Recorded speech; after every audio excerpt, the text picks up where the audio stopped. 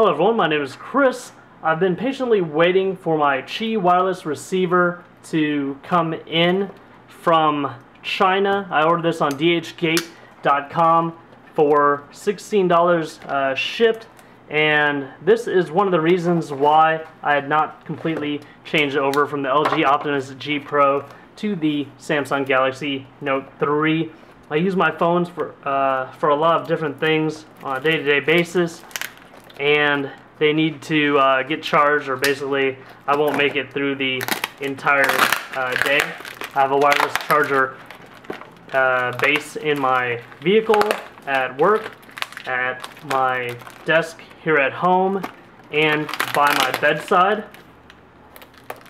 One of the things I didn't like about the HTC One was its lack of support for wireless charging. I had the HTC DNA, and that had it built in. Of course, the LG Optimus G Pro has it built in as well. It'll take like 10 minutes to open this box here. I will have additional videos about how the charge rates are with the case off, case on, a couple different Qi pads I have here. I have the DT910 and the DT900. It probably wouldn't charge on the DT900. I actually fried both of those. They are 12. They do take 12 volt input, so I had them wired up to my car, but somehow the lines got messed up. That was my fault. Be sure you don't wire those things backwards. It's hard to tell what's positive on those and what's negative.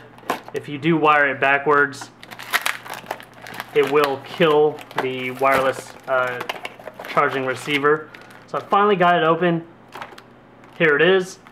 Looks similar to the ones I had for the Note 2, the Samsung Galaxy S3 and S4. It says the output is rated at 600 milliamps at 5 volts. We'll test that later. Take the LG Optimus G Pro off. Take the back cover off the Note 3.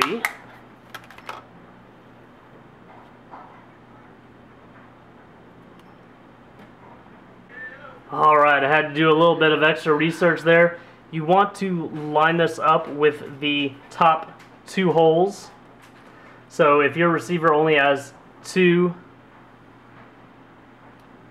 metal pieces there, you want to line it up with the top two. If you have three, it's kind of self-explanatory. Let's go ahead and put the back plate on.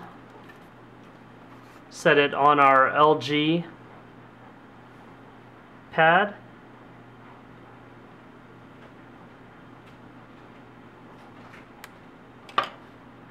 This is the WCP 700.